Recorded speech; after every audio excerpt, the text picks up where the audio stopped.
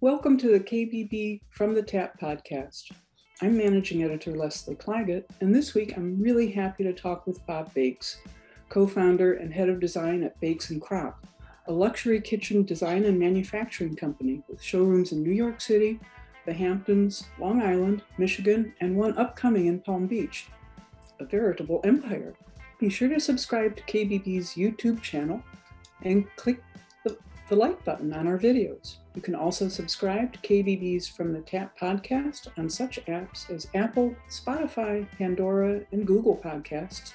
And please feel free to leave a review.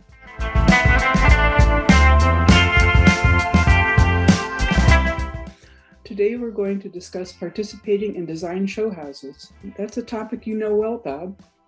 Welcome. Thank you for joining me. Well, it's a pleasure to be here.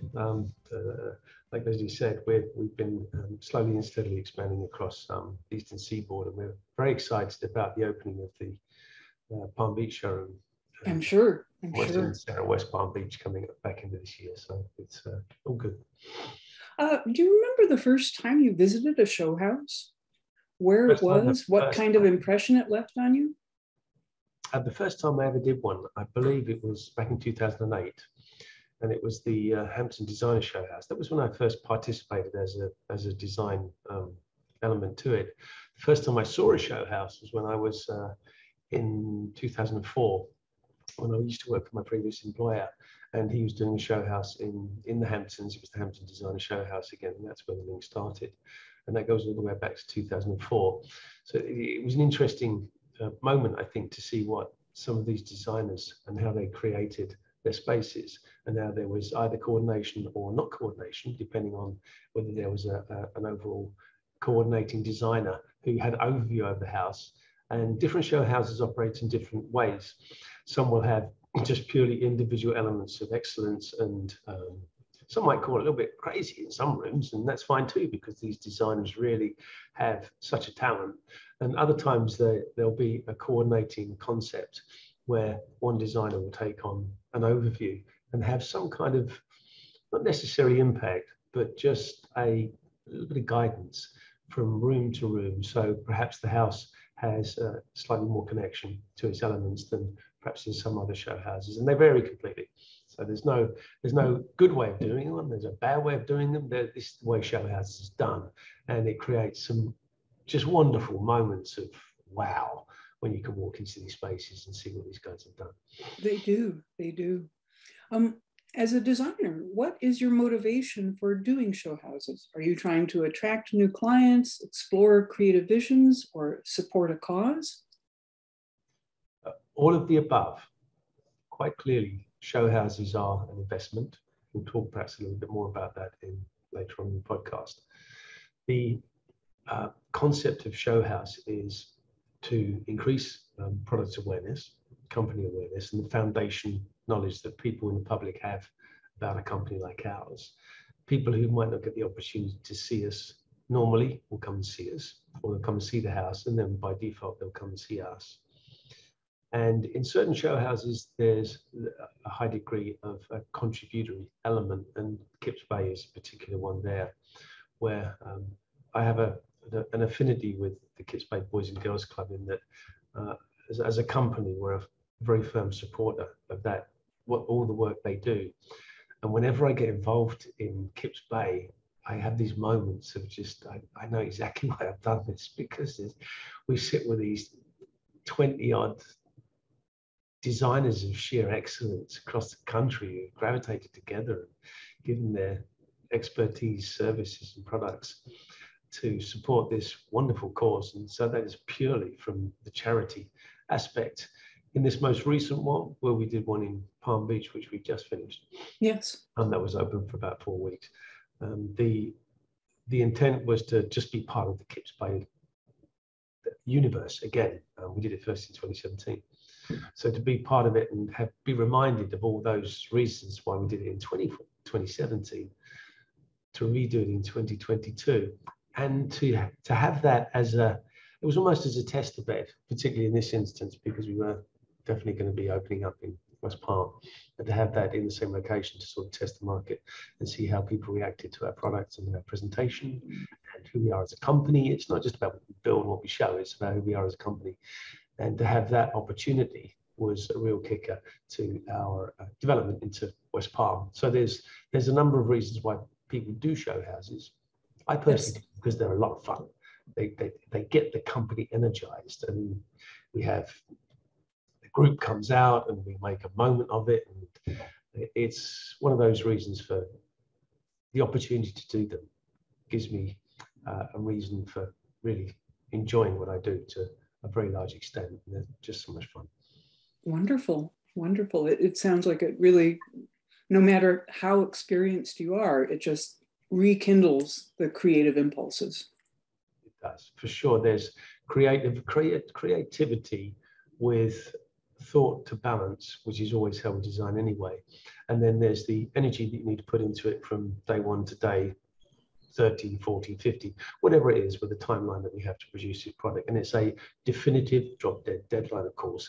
So that energizes everybody to react like that, which is, again, it's another layer of excitement that's brought into a show. Nothing like a deadline to motivate people.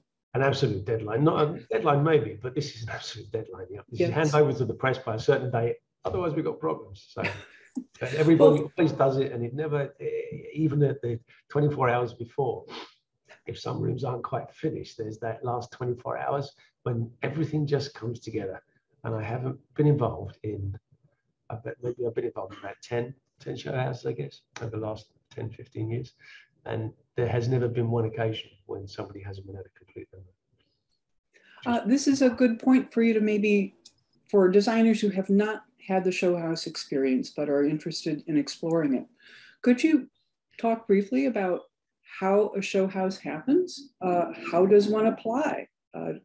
And when you're accepted to the project, do you interact with other designers, or do you work independently? Okay. So on your first point, I'll take the example of Kipps Bay as one example of how you're in effect chosen. It's sort of like a lottery, and you put yourself forward as a company that would like to do the show house because of the importance of that one.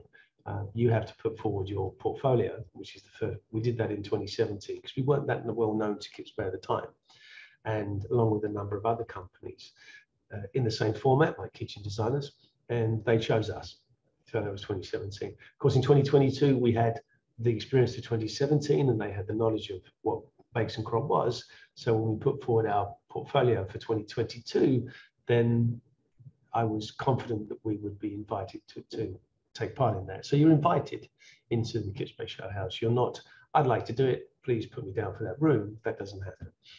Okay. Other circumstances, when you're doing it with a magazine, perhaps, or the Hampton Designer Show House, then it's not so much a lottery. Is you can say whether you would like to do it. There has to be a level of, I guess, dynamic within the company that the magazine's going to look at and say, yeah, I think these guys are going to be appropriate. It's not that anybody could just say, I fancy doing a show house. Let's just do one. It doesn't work like that. You have to be, there's a knowledge within the media networks that will promote and put forward. So if you have that kind of presence and you feel like you want to do a show house, then you speak to the media people who perhaps preparing for one, whether it's Lux or a gallery or whichever, any of these magazines that are doing a show house, and put forward your interest, or perhaps a House Beautiful piece that they're doing where they're decorating a house and they're going to offer it out to the public to either raise money for the magazine, or whether they're going to raise money for a charitable, or whether it's going to be a crossover between the two. The Hampton Designer Show House, which I have a lot of experience in, obviously we started in the Hamptons. The organisation there is coupled with the Southampton Hospital, which is something that's very dear to my heart as well, because I live in the area and support it. And they will try and choose a more of a local source, because it's more of a sort of bit more of a local kind of presence. So it's not so much of the companies deciding they want to do one, although that is a decision they need to make. It's whether they're going to get chosen to do it as well. Once you're on the list and you know you're going to participate in the show house, is, do you operate independently of designers of other rooms? Do you coordinate? How does that work? Because the kitchen is more of a unifying event for a couple of rooms that exist on the first floor, generally speaking, in the house. So the kitchen through to the dining room, through to the breakfast room, there's usually a fairly strong connection. I found in the past, and it's probably the continuing sequence of events for that kind of dynamic, is going to be that there's almost certainly going to be a connection between those two decorators. Individual circumstances, it differs slightly. In the most recent one, there was almost a separate space for the dining room, and there was little collaboration between the two of us, and that didn't matter because the things still worked. In the events worked in isolation. We did one in 2013 or 2014 where it was a kitchen, breakfast room, dining room, all rolled into this big sort of family congregation center, where we had a very close collaboration with the designers of the space, which was immediately adjacent to ours. We had to, otherwise there would have been no cohesiveness in the room set, and there has to be Right. cohesion. I'm not just going to present a product which just stands alone on its own, even though that's a wonderful thing. The public needs to see that the kitchen is part of a much bigger picture, and it's going to blend with the rest of the house. So when those rooms are so closely connected, just by having no physical barriers whatsoever between the spaces, and there's two different designers preparing the spaces, then it's always best that there's collaboration between the two. And for the most part, there always is. When you begin to develop the design, is there a list of preferred vendors or suppliers? Okay. There's a contributing vendor and sponsor list that will be attached to the show house management. Again, I'll use it for instance because it's easy, I think, to describe for people to understand that. In the most recent one, there was an appliance donator, there was a countertop donator, there was fixtures and fittings donators. People like Kohler and Roll and those guys, they will be approached by the show house organization and say, and be asked, would you like to contribute or be a sponsor? And they sponsor an amount of product that can be used by the designers.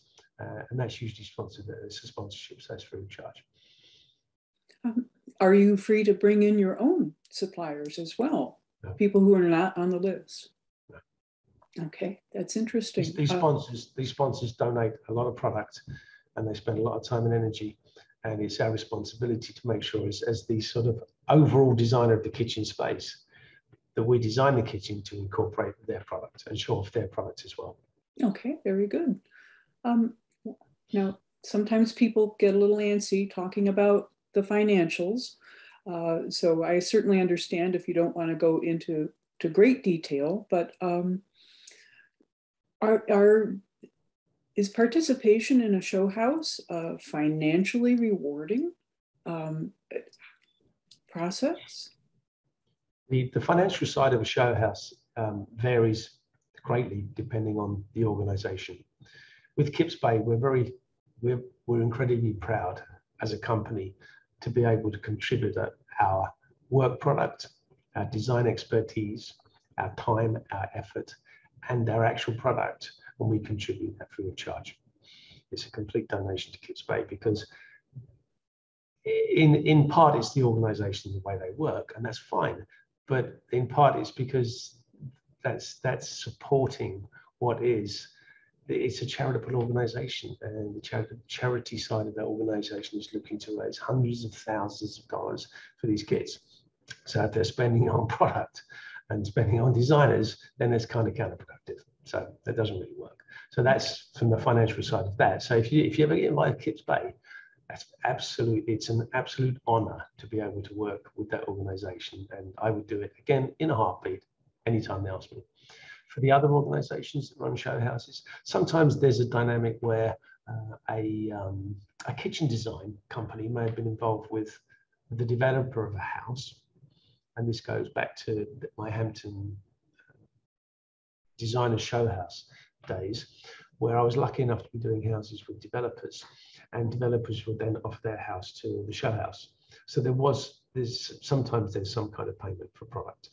If a house turns into a show house when conceptually it wasn't initially when it first started. And other circumstances when a magazine will be looking for a house, perhaps to do some renovation work, and the owner of the house might say, I'm happy to have the show people come in and take over my house for the best part of 3 or 4 months when I kind of like to live in it, but I'm happy to do that. But I would appreciate some, I guess you could just simply say, discounted product to a large extent to make the show house happen. So there's a few different dynamics, from some funding to a little bit more funding to zero funding, but the zero funding is totally charity based, and I think that's absolutely appropriate. Yes, indeed. Let's talk about your most recent show house experience. I think Kips Bay Palm Beach just closed yesterday or the day before. What were you looking to accomplish with your design for the kitchen for this year's Kips Bay Decorator Show House in Palm Beach? The Kips Bay Show House was, as I mentioned a little bit earlier in the piece, was a precursor to what's opening in West Palm later on in 2022. We wanted to show the market what Bakes Kropp was currently doing, and the image of what Bakes Kropp is as a company. I wanted to create something that showed very much, if somebody was to imagine what a classic BK kitchen would look like, what it would look like in Florida. We haven't reinvented the wheel for the Florida market. I don't believe in doing that. In the same way as if people ask me about what's trending, or what do you think are the trends in the market, I think what we do is the trends in the market. I think I like to think, and I think with some justification, that we are trendsetters in the marketplace of kitchens, high-end luxury kitchens. So what we tried to produce was something that it was show house, so it had a little bit of extra pop in it, but it was still, so you could supplant that kitchen into somebody's house in its entirety, and they would be just as happy with it as if they were walking around a show house. It didn't need to be something that was overpoweringly different. And the market, I firmly believe that our association with our clients from the Northeast to the Southeast understands and appreciates what we do as a company, stylistically where we are, and to create something that was disciplined within the BK framework, but had that extra little bit of pop because it was a show house. We also had a slight, in a show house, it's unusual to have any client interaction, in as much as the clients say, well, can you do this? In this one, we had one ask and we created it. It was a slightly different layout than perhaps I would normally do, but the singular ask was achieved, and the clients who now inherit their kitchen, who own the house, are incredibly happy. So the designing of a show house is important to me, to be incredibly realistic about what you're putting into a show house. I want people to see what we are as a company, not what we're trying to be. And so where we are, and our image in Southeast Florida is the same as our image in Washington, DC. It's the same as our image in Nantucket, up and down the eastern seaboard. Bakes Kropp has a sense of who they are, and that's what we show in the show house. Yes, indeed. At Palm Beach, did you feature any innovative or interesting new products or new installs? What really do you love about that room? Yeah, as a company, we're always looking for moderate development. Of course, we want to stay not just current, we want to experiment as well. So we introduced 2 new finishes, which we hadn't used before. Slight iterations on our current, what we call our signature finish portfolio, but also a couple of new ones. There was a matte black, which is particularly hard to do really well because it kind of stains and all sorts of nasty things, but we figured out a way of doing that. And we created a new stain on the walnut. At the latter part of last year, we introduced a new door style, which we introduced into the Palm Beach showroom, the show house rather. And then I redesigned a little bit of hardware because I do hardware design as well. And so I redesigned some hardware and we showed that off too. So, but it's all stuff that's moving through BK as a company that we're going to incorporate in our designs in the houses that we do. So it wasn't just a piece that we created just for the show house. These are the things that we're putting in homes across the eastern seaboard. Could you talk a little bit more about the hardware? I've seen it, it's beautiful. It seems to have a slight industrial feel to it. It was old-fashioned refrigerator poles and hinges. I've been a huge fan of that concept for years and years and years. And we've been using items that are readily available. And during the course of the last year or so, I've made a promise to myself to redesign it, to make it a little bit more, perhaps industrial, a little bit more contemporary without being overly contemporary. And this was the development of that. The original hinges for the fridges, the large square type of hinges, and those latches, they've been around for a couple of 3 years, perhaps maybe the hinges a little bit longer than that. I redesigned those some time ago, but I wanted to have a cabinet only component which went with that. So it was a full family, a full suite of hardware that people could use to accent their cabinetry as well, not just the iSpot concept on the large appliance panels, which we have been doing for some time, whether it's the modern or the old style hinges.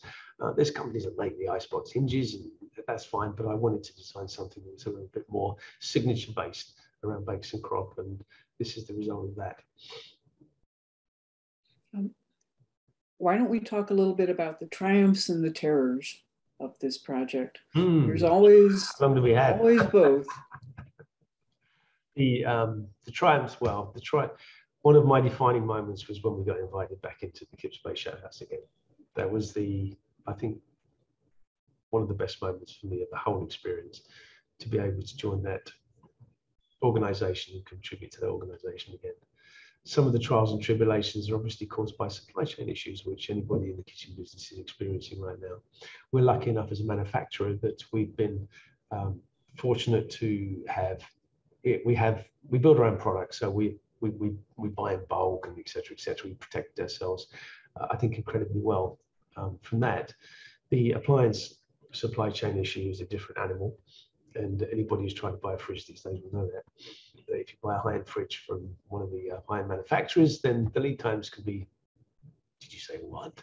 It's just, it's pretty stunning. We have one of those items, a signature piece. I'll name the names because it's important that people know who contributed to the show house as well. This was from Jen Air. They've recently launched a new suite of appliances, 2 different styles. One is called Noir and one is called Rise. And we had a feature piece in the island, a range top, and right up until the 11th hour, it was the last piece that hadn't shown up. And you have to hand over for photography. And everybody started running around like headless chickens, trying to find a range top that we at least, I was told we couldn't Photoshop it. I said, okay, just get something in there that looks okay. So we managed to get something in there at the 11th hour. And then the incorrect range top turned up, but it was actually better than what I'd anticipated. So there was some lucky thing. There was just a bit of fate that came into play. But the supply chain issues that exist throughout the industry, when you get involved in something with such a finite timeline as that, then they will have an impact. Mm-hmm. If you have to run around scouring showrooms in the southeast for a range top, which I think is what the organisation did, and we managed to find one. So, but other than that, considering the amount of work, the house was a 1923 house, previously owned by the mayor of Palm Beach, and the clients who bought it, when they offered it to the show house, it required substantial renovation within the kitchen area, primarily, because that's the area that has the biggest there's the biggest amount of building work. So from starting the initial design concept to handing over at the end of February, the time frame was tight, but we found things that had to be corrected, things that had to be done, plumbing, electrics, and so on. And then new flooring, we took out a couple of walls, we closed things off, we opened things up. So it grew in its extent over the course of the development, but we still managed to achieve the goal of handing over on time. What was the timeline for the production? Can you talk about your design phase, how long that lasts, and the procurement and the install? We first saw the place back in early November of last year. We were awarded it, I think, at the end of November, and then we had December, January, and through to middle of February to really work through and hand over a completed project. As that was fairly easy. I say that sort of word a bit tongue in cheek. If I relate that to the, excuse me, if I relate that to the first show house we did in 2017, that was in New York City. On day one, I saw the house for the first time. And 6 weeks later, we had to hand over a finished product. So I hadn't even seen the place before day one. So we designed in a couple of days. We built in about 10 days. We installed after 15 days, 17 days, and then went through the installation process of counters, electrics, plumbing, and 6 weeks less a day, we handed over a finished product. So that was a much tighter timeline. This one, we had a little bit more time. The planning was about 2 weeks, as I recall. Manufacturing, because we're a manufacturer, we can compress manufacturing times with an event like this. If we were buying product from a third-party source, then we have less control. So as a manufacturer, it makes it easier for us to do a show house. I'll just use a side example of lead times. Lead times, generally speaking, in the industry are extended right now. Ours too, but for the most part, if we had an emergency that we had to react to, we can react to it. So we have the dynamics in place to be able to do that. So from design to installation to completion, it's almost probably about 8 to 10 weeks, which is, it's okay. We can live with it without people getting too upset. we have a fantastic, the organizational capabilities of where we are now compared to where we were 10 years ago, significantly improved. So if somebody says to me, yeah, you've got 2 weeks to do a show house, it's in Dallas or it's in San Francisco, and almost without exception, I'm going to first ask who it's for, and if it's for an organization or a charity that I believe in, I say absolutely. I imagine one of the things that really streamlines the process is that you're not working with an actual individual client. You have complete control, and you know what you're going to do, and it gets done. There's no back and forth. Yeah. Is that true? That is true for the most part. In this case, there was some client involvement, which had an extra layer of not so much the approval of the drawing set, but there was a sense that we had to get drawings in front of the client, basically, to say this is what we're going to do. And if there was a real adverse reaction, then we would have to come back to the drawing board. But what we were proposing was that's great. Let's just get going. Perfect. So, but normally there isn't any client interaction, which does take a layer of approval process. Speaking of approvals, do you ever have to deal with building permits in a show house, or is that just it's non-structural work? No, there is a building permit involved with these show houses generally, but that's usually handled by the house. We just piggyback off of that. Great, that's good. So you have a wealth of experience in this area. What kind of advice would you give to a designer who wants to work on a show house? Just be prepared. Understand the demands it's going to put on your organization. Don't get involved in it if you don't really think that you can achieve the goal ahead of time. Don't put yourselves and the organization or the house in any kind of jeopardy by not being able to complete what you set out to do. Super, super important. These are absolute, definitive, drop-dead deadlines which you have to have the organizational capabilities to meet. If you feel as though you can, then you approach magazines, you make sure you keep your eye on who is doing the show houses, you would scour the media for show house presentations, find out who the people who are organizing them, Bay, Gallery Magazine, so on. Get yourself noticed to those players in the show house circuit. It's like a circuit. So get yourself noticed. And when you are noticed on that circuit, then you may well get approached with the proposal, would you be interested in partaking in this particular show house or that particular show house? So get yourself noticed. But going back to my original comment about be prepared is, if you think you're prepared, then just double check and make sure you're double prepared, because it's a journey and it's a short one and it's intense and you cannot fail. Well, thank you so much, Bob Bakes of Bakes Kropp, for joining us today on KBB's From the Tap podcast. It's been a delight speaking with you, and best of luck on your next show house venture. Wonderful. Thank you for your taking the time to speak with me this morning. Really appreciate it. Thank you very much. Bye-bye.